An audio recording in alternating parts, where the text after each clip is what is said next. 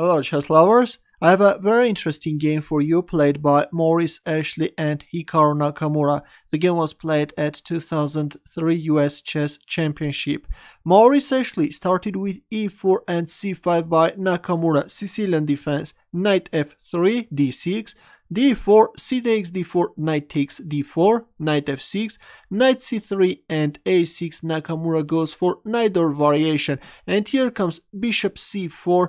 Maurice Ashley is choosing the Fischer-Sozin attack, a very sharp line. e6, bishop b3, b5, bishop g5, bishop e7, queen f3, queen b6, white castles queenside, at the same time protecting the knight on d4, knight d7, rook e1. This rook later can play an important role on this e-file. And instead of castling kingside and moving away the king from the dangerous center, Nakamura played h6.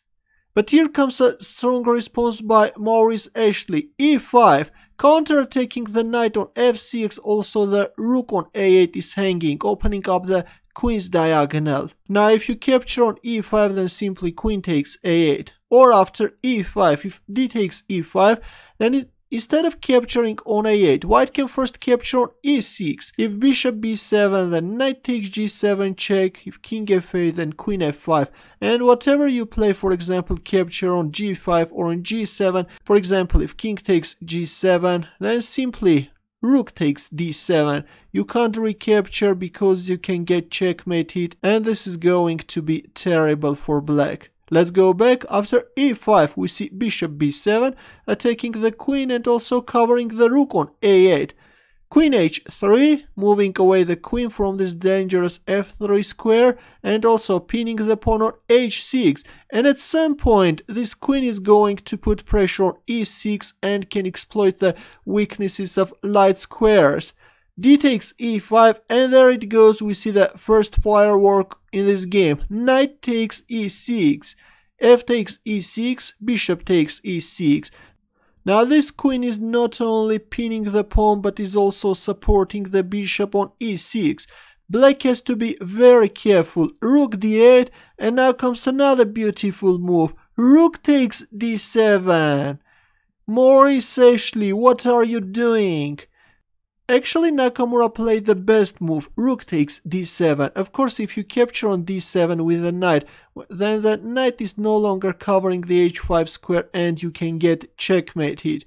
Or after rook takes d7, if queen takes f2, attacking the rook on e1, then white has a fantastic move, bishop takes f6, sacrificing the rook and allowing black to capture it with a check. But white can play knight d1 and it turns out that black is in trouble.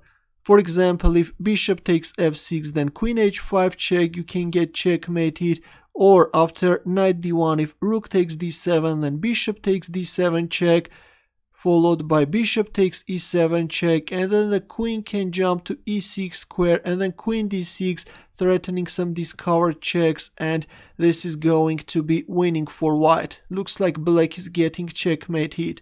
Let's go back, but after rook takes d7, we see rook takes d7 by Nakamura. And finally, Maurice Ashley is capturing on f6, removing this important defender which was covering both the h5 square and was also protecting the rook on d7. And a bad move by Nakamura, rook d6. Actually, this gives white a huge advantage.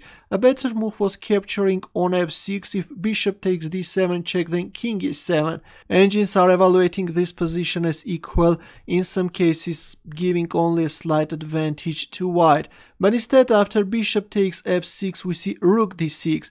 Here comes queen h5 check, king d8, bishop takes e7 check, king takes e7, queen takes e5, king d8, moving away the king from this dangerous e-file.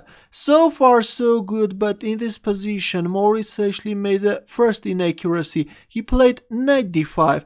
It was important to place the bishop on d5. If bishop takes d5, then knight takes d5. If queen c5, then queen takes g7.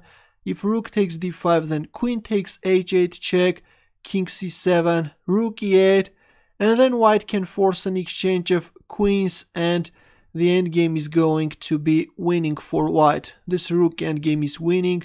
White has 3 extra pawns. Let's go back. After king d8, we see knight d5, bishop takes d5, bishop takes d5, queen c7, and a bad move f4. I'm not sure, but maybe Maurice actually was under time pressure because the first half of the game he was just playing a perfect chess. Instead of playing f4, a better move was bishop f3. If rook d7, then queen e4. The queen can penetrate black's camp. Also, this bishop can be useful on this diagonal. But instead, after queen c7, we see f4, rook d7, queen f5, queen c5, and a blunder bishop e6. Well, a better move was rook e5, but this bishop e6 is just losing on the spot. Here comes queen f2 and Maurice actually resigned. The rook is hanging. Also, there are some mating threats. If you, for example, move away your rook, then you can get checkmated. Your comments and questions, please. What do you think about this game? Good luck.